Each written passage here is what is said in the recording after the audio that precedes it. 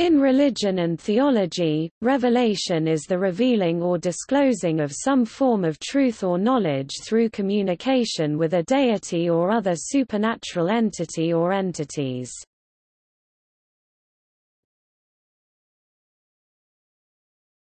Topic: Description.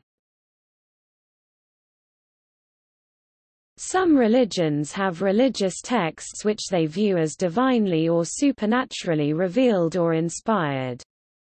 For instance, Orthodox Jews, Christians and Muslims believe that the Torah was received from Yahweh on biblical Mount Sinai. Most Christians believe that both the Old Testament and the New Testament were inspired by God.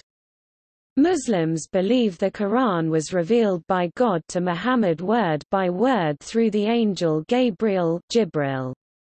In Hinduism, some Vedas are considered apaurusia, not human compositions, and are supposed to have been directly revealed, and thus are called Sruti, what is heard. The 15,000 handwritten pages produced by the mystic Maria Valtorta were represented as direct dictations from Jesus, while she attributed the Book of Azariah to her guardian angel. Aleister Crowley stated that the Book of the Law had been revealed to him through a higher being that called itself Iwas.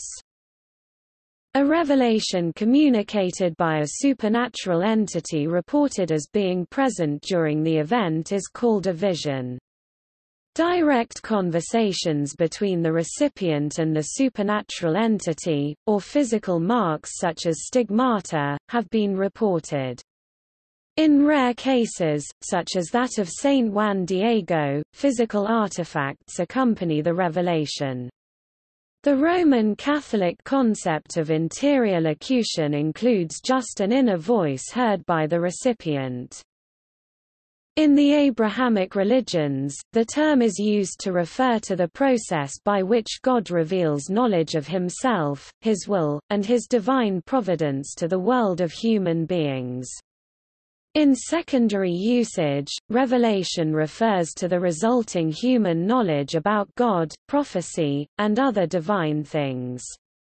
Revelation from a supernatural source plays a less important role in some other religious traditions such as Buddhism, Confucianism and Taoism.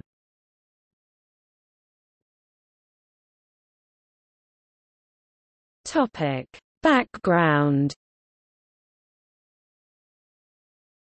Revelation may be defined as the communication of some truth by God to a rational creature through means which are beyond the ordinary course of nature.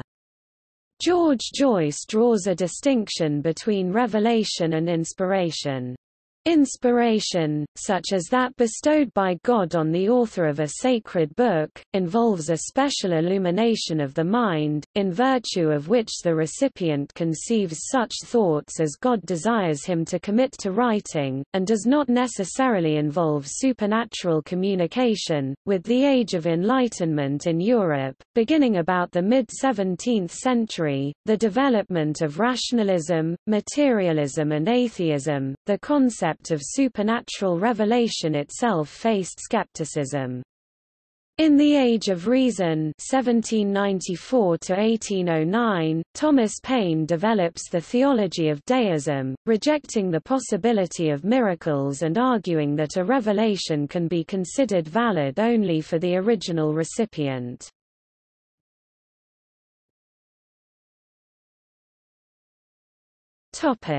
Types.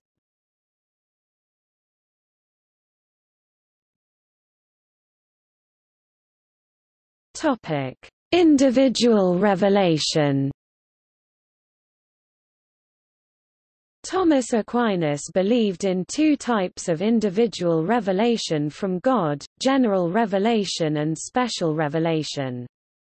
In general revelation, God reveals himself through his creation, such that at least some truths about God can be learned by the empirical study of nature, physics, cosmology, etc., to an individual. Special revelation is the knowledge of God and spiritual matters which can be discovered through supernatural means, such as scripture or miracles, by individuals. Direct revelation refers to communication from God to someone in particular. Though one may deduce the existence of God and some of God's attributes through general revelation, certain specifics may be known only through special revelation.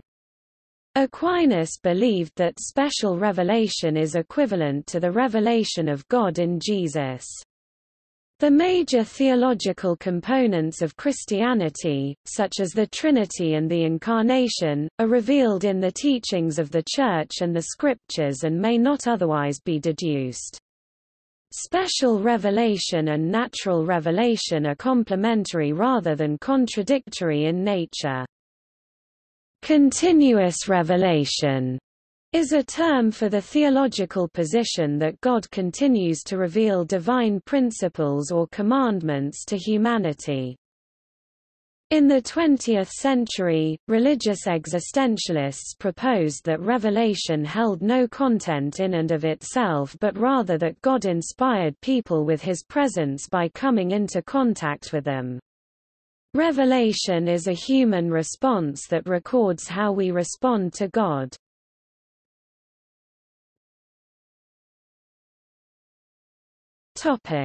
Public revelation.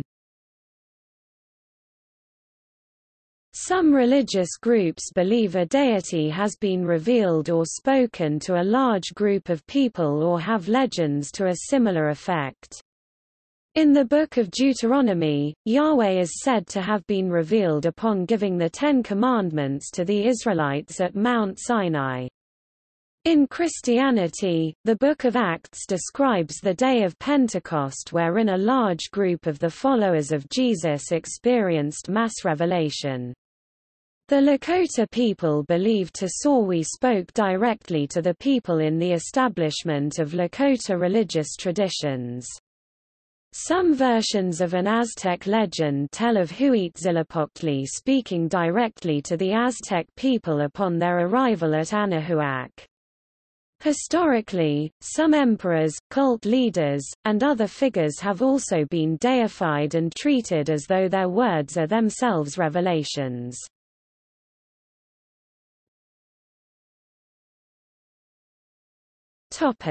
Methods.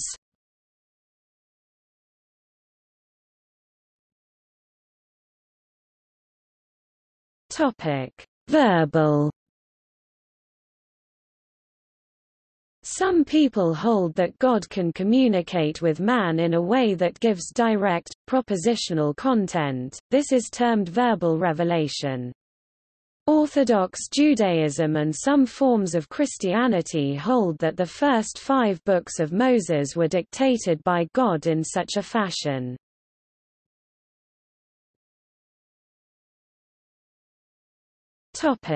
Non-verbal propositional. One school of thought holds that revelation is non-verbal and non-literal, yet it may have propositional content. People were divinely inspired by God with a message, but not in a verbal-like fashion. Rabbi Abraham Joshua Heschel has written, "To convey what the prophets experienced, the Bible could either use terms of descriptions or terms of indication. Any description of the act of revelation in empirical categories would have produced a caricature. That is why all the Bible does is to state that revelation happened. How it happened is something they could only convey in words that are evocative and suggestive." Isaiah writes that he received his message through visions, where he would see Yhwh, the God of Israel, speaking to angelic beings that surrounded him. Isaiah would then write down the dialogue exchanged between Yhwh and the angels. This form of revelation constitutes the major part of the text of the Book of Isaiah. The same formula of divine revelation is used by other prophets throughout the Tanakh, such as Micaiah in 1 Kings chapter 22 verses 19–22. Epistemology. Members of Abrahamic religions, including Judaism, Christianity and Islam, believe that God exists and can in some way reveal his will to people. Members of those religions distinguish between true prophets and false prophets, and there are documents offering criteria by which to distinguish true from false prophets. The question of epistemology then arises, how to know? Some believe that revelation can originate directly from a deity or through an agent such as an angel. One who has experienced such contact with, or communication from, the divine is often called a prophet. An article p. 555 under the heading Mysticism, and contributed by Ninian Smart, J. F. Rowney Professor of Comparative Religion, University of California, and President of the American Academy of Religion, writing in the 1999 edition of The Norton Dictionary of Modern Thought, W. W. Norton & Co. Inc., suggests that the more proper and wider term for such an encounter would be mystical, making such a person a mystic. All prophets would be mystics, but not all mystics would be prophets. Revelation from a supernatural source is of lesser importance in some other religious traditions, such as Taoism and Confucianism.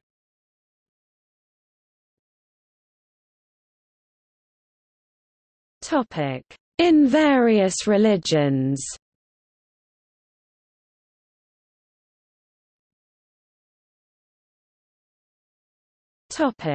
Bahá'í. The Bab, Baha'u'llah and Abdul Baha received thousands of written inquiries, and wrote thousands of responses, hundreds of which amount to whole and proper books, while many are shorter texts, such as letters. In addition, the Bahá'í faith has large works which were divinely revealed in a very short time, as in a night, or a few days. Additionally, because many of the works were first recorded by an amanuensis, most were submitted for approval and correction, and the final text was personally approved by the revelator. Baha'u'llah would occasionally write the words of revelation down himself, but normally the revelation was dictated to his amanuensis, who sometimes recorded it in what has been called revelation writing, a shorthand script written with extreme speed owing to the rapidity of the utterance of the words. Afterwards, Baha'u'llah revised and approved these drafts. These revelation drafts and many other transcriptions of Baha'u'llah's writings, around 15,000 items, some of which are in his own handwriting, are kept in the International Bahá'í Archives in Haifa, Israel.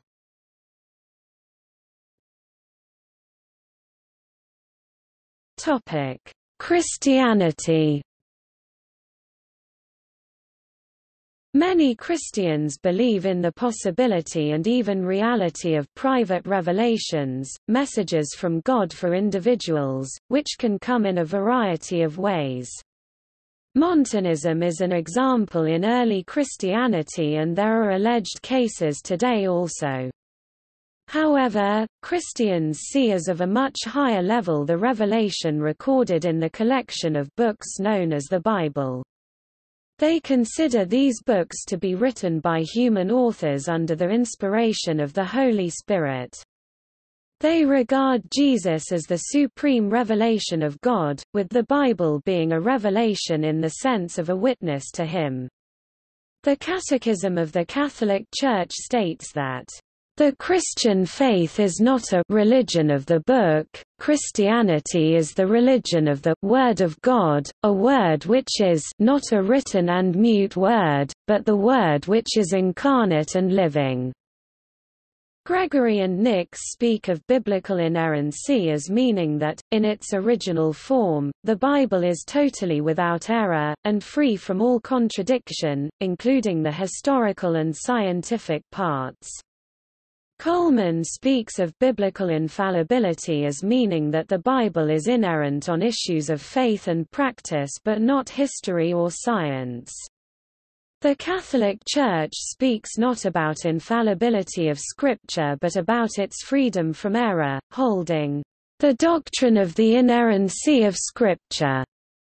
The Second Vatican Council, citing earlier declarations, stated, "Since everything asserted by the inspired authors or sacred writers must be held to be asserted by the Holy Spirit, it follows that the books of Scripture must be acknowledged as teaching solidly, faithfully and without error that truth which God wanted put into sacred writings for the sake of salvation."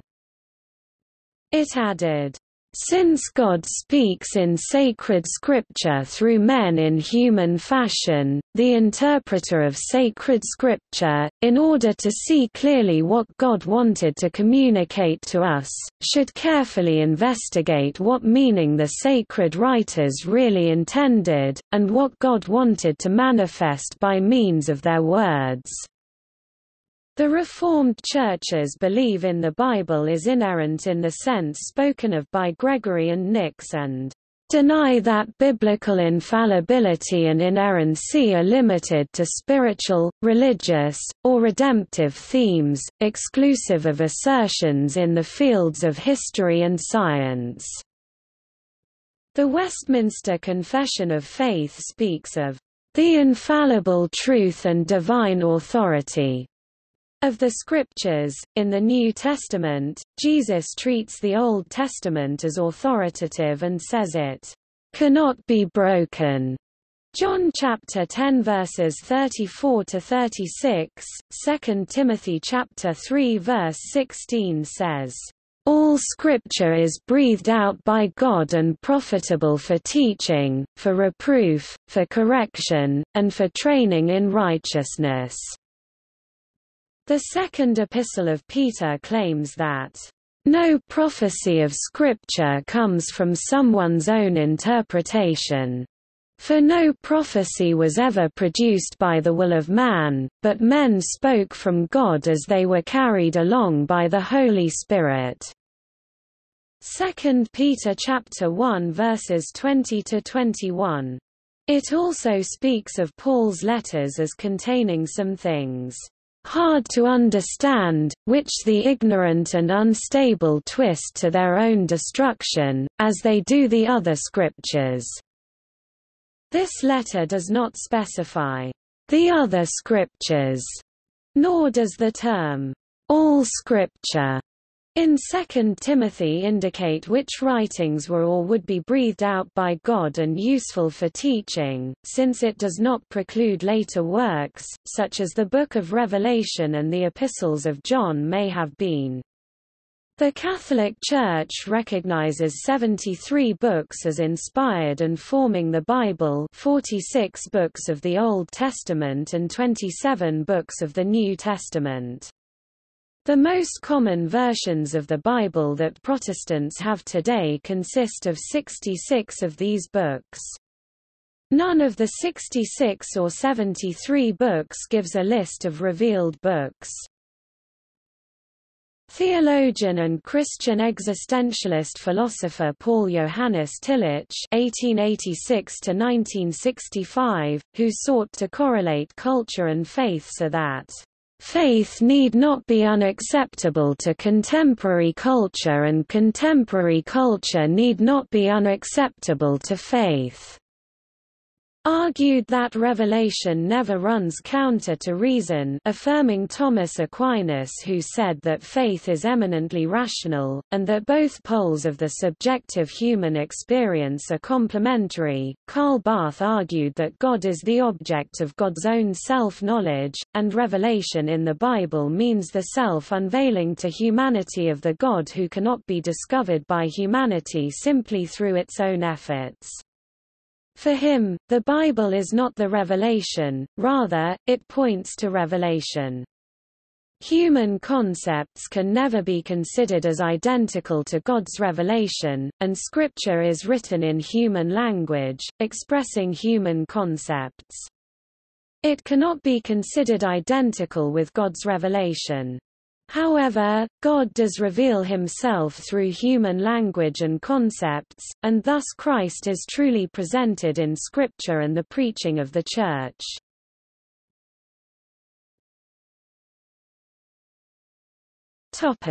Latter-day Saint movement. This denomination believes that the President of the Church receives revelation directly from God for the direction of the Church. The Church of Jesus Christ of Latter-day Saints (LDS Church) and some other Latter-day Saint denominations claim to be led by revelation from God to a living prophet, who receives God's word, just as Abraham, Moses, other ancient prophets and apostles did. Latter-day Saints believe in an open scriptural canon, and in addition to the Bible and the Book of Mormon, have books of Scripture containing the revelations of modern-day prophets such as the Doctrine and Covenants and the Pearl of Great Price. LDS Church leaders from the Quorum of the 12 Apostles have taught during the Church's general conferences that conference talks which are spoken as moved upon by the Holy Ghost shall be Scripture. In addition, many Mormons believe that ancient prophets in other regions of the world received revelations that resulted in additional scriptures that have been lost and may, one day, be forthcoming. Hence, the belief in continuing revelation. Latter-day Saints also believe that the United States Constitution is a divinely inspired document. Mormons sustain the President of the Church of Jesus Christ of Latter-day Saints as prophet, seer, and revelator, the only person on earth who receives revelation to guide the entire Church. They also sustain the two counselors in the First Presidency, as well as the Quorum of the 12 Apostles, as prophets, seers, and revelators. They believe that God has followed a pattern of continued revelation to prophets throughout the history of mankind, KJV Luke chapter 1 verse 70, both to establish doctrine and maintain its integrity, as well as to guide the Church under changing world conditions. When this pattern of revelation was broken, it was because the receivers of revelation had been rejected and often killed. Matt 23:31-37, Luke chapter 11 verses 47 to 51. In the Meridian of Time, Paul described prophets and apostles in terms of a foundation, with Christ as the cornerstone, which was built to prevent doctrinal shift. That we henceforth be no more children, tossed to and fro, and carried about by every wind of doctrine. EPH 220 and 411-14, see also Matt 16:17-18. To maintain this foundation, new apostles were chosen and ordained to replace those lost to death or transgression, as when Matthias was called by revelation to replace Judas, Acts chapter 1 verses 15 to 26. However, as intensifying persecution led to the imprisonment and martyrdom of the apostles, it eventually became impossible to continue the apostolic succession. Once the foundation of apostles and prophets was lost, the integrity of Christian doctrine as established by Christ and the apostles began to be compromised by those who continued to develop doctrine despite not being called or authorized to receive revelation for the body of the Church. In the absence of revelation, these post-apostolic theologians couldn't help but introduce elements of human reasoning, speculation, and personal interpretation of Scripture. 2 Pet 1:19-20. which over time led to the loss or corruption of various doctrinal truths, as well as the addition of new man-made doctrines. This naturally led to much disagreement and schism, which over the centuries culminated in the large number of Christian churches on the earth today. Mormons believe that God resumed his pattern of revelation when the world was again ready, by calling the prophet Joseph Smith to restore the fullness of the gospel of Jesus Christ to the earth. Since that time there has been a consistent succession of prophets and apostles, which God has promised will not be broken before the second coming of Christ. Dan 2:44. Each member of the LDS Church is also confirmed a member of the Church following baptism and given the gift of the Holy Ghost, by which each member is encouraged to develop a personal relationship with that divine being and receive personal revelation for their own direction and that of their family. The Latter-day Saint concept of revelation includes the belief that revelation from God is available to all those who earnestly seek it with the intent of doing good. It also teaches that everyone is entitled to personal revelation with respect to his or her stewardship, leadership responsibility. Thus, parents may receive inspiration from God in raising their families, individuals can receive divine inspiration to help them meet personal challenges, church officers may receive revelation for those whom they serve, and so forth. The important consequence of this is that each person may receive confirmation that particular doctrines taught by a prophet are true, as well as gain divine insight in using those truths for their own benefit and eternal progress. In the Church, personal revelation is expected and encouraged, and many converts believe that personal revelation from God was instrumental in their conversion. Joseph F. Smith, the sixth president of the LDS Church, summarized this church's belief concerning revelation by saying, "We believe, in the principle of direct revelation from God to man." Smith, 362.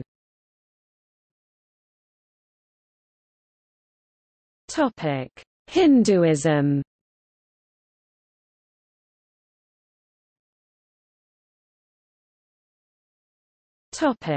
Islam. Muslims believe that God Arabic, al-Allah, revealed his final message to all of existence through Muhammad via the angel Gabriel. Muhammad is considered to have been the seal of the prophets and the last revelation. The Quran is believed by Muslims to be the flawless final revelation of God to humanity, valid until the last day.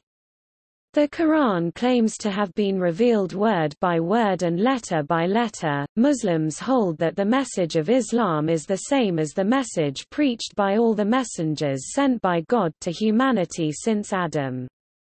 Muslims believe that Islam is the oldest of the monotheistic religions because it represents both the original and the final revelation of God to Abraham, Moses, David, Jesus, and Muhammad.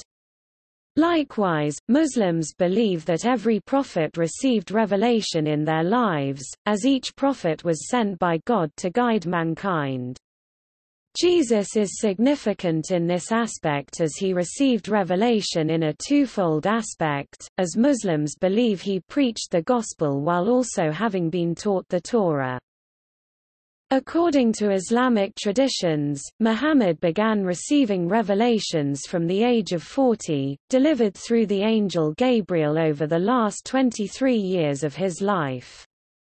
The content of these revelations, known as the Quran, was memorized and recorded by his followers and compiled from dozens of hafiz as well as other various parchments or hides into a single volume shortly after his death.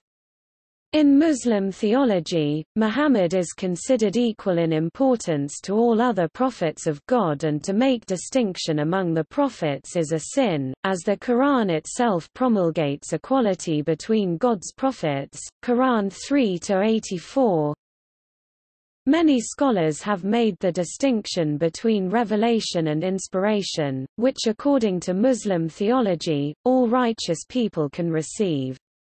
Inspiration refers to God inspiring a person to commit some action, as opposed to revelation, which only the prophets received. Moses's mother, Yoshebed, being inspired to send the infant Moses in a cradle down the Nile River is a frequently cited example of inspiration, as is Hagar searching for water for the infant Ishmael.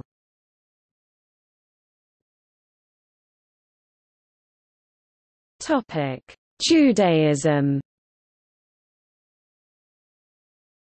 The term, revelation, is used in two senses in Jewish theology. It either denotes 1. What in rabbinical language is called Giloi Shekinah, a manifestation of God by some wondrous act of His which overawes man and impresses him with what he sees, hears, or otherwise perceives of His glorious presence, or it denotes 2. A manifestation of His will through oracular words, signs, statutes, or laws. In Judaism, issues of epistemology have been addressed by Jewish philosophers such as Saadia Gaon (882–942) in his Book of Beliefs and Opinions, Maimonides (1135–1204) in his Guide for the Perplexed, Samuel Hugo Berman, professor of philosophy at the Hebrew University, Joseph Dov Soloveitchik (1903–1993), Talmudic scholar and philosopher, Neil Gilman, professor of philosophy at the Jewish Theological Seminary of America, and Elliot N. Dorff,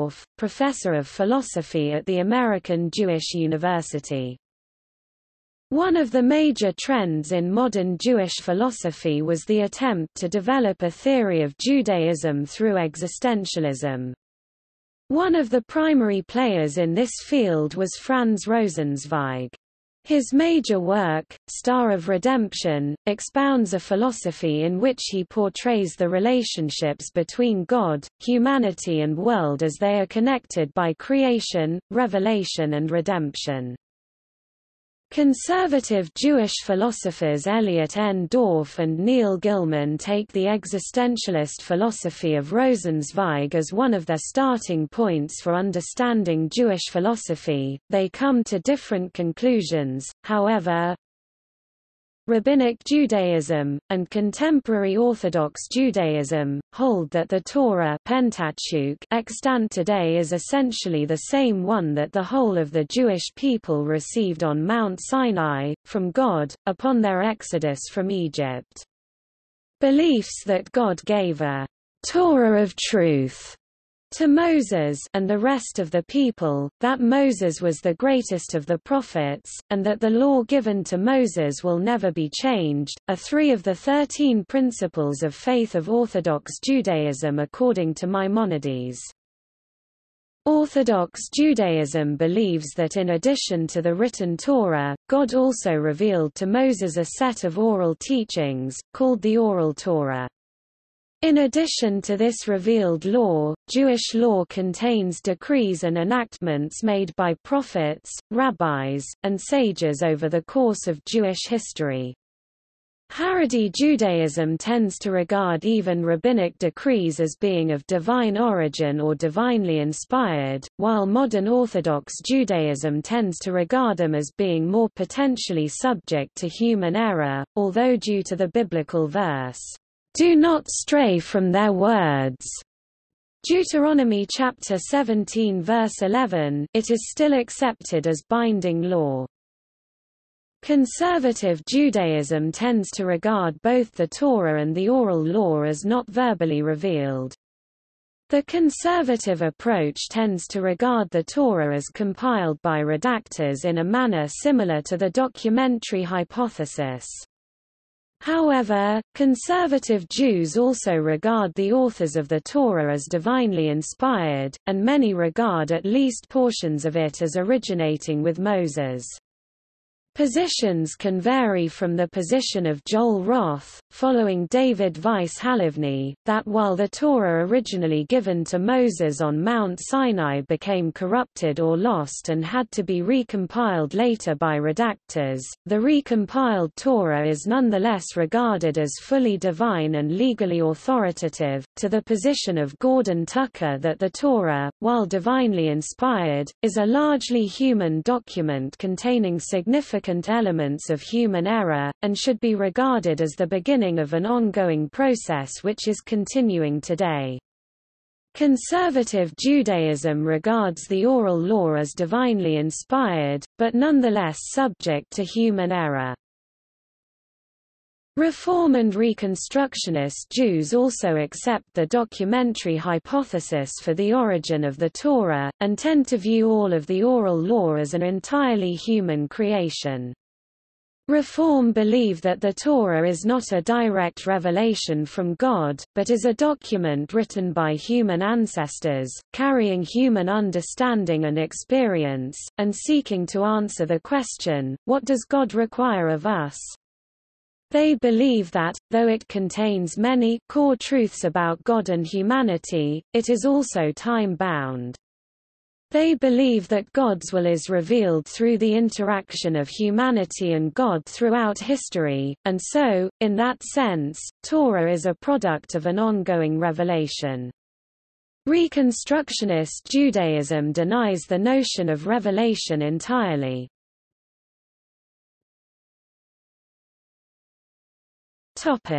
Prophets. Although the Nevi'im, the books of the prophets, are considered divine and true, this does not imply that the books of the prophets are always read literally. Jewish tradition has always held that prophets used metaphors and analogies. There exists a wide range of commentaries explaining and elucidating those verses consisting of metaphor.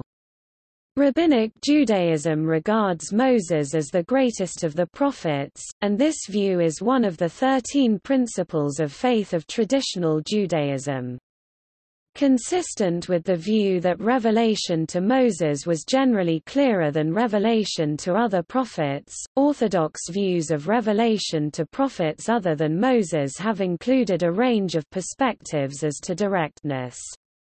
For example, Maimonides in the Guide for the Perplexed said that accounts of revelation in the Nevi'im were not always as literal as in the Torah, and that some prophetic accounts reflect allegories rather than literal commands or predictions.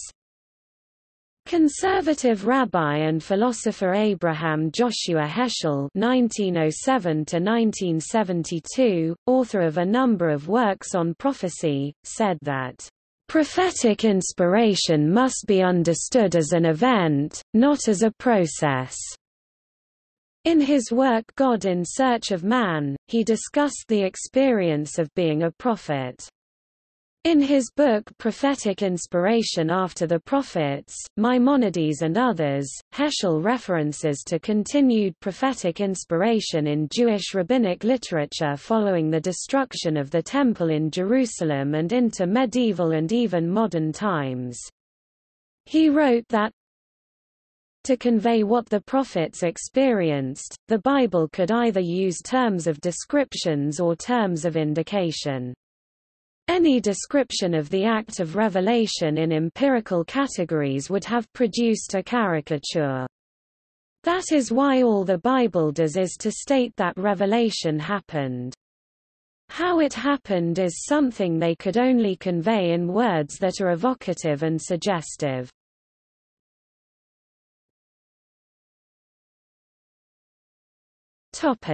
Recent revelations. The miracle of the sun is probably the best-known revelation of recent times, but while some still consider it to be a genuine miracle, others regard it as a natural phenomenon with a natural explanation. See also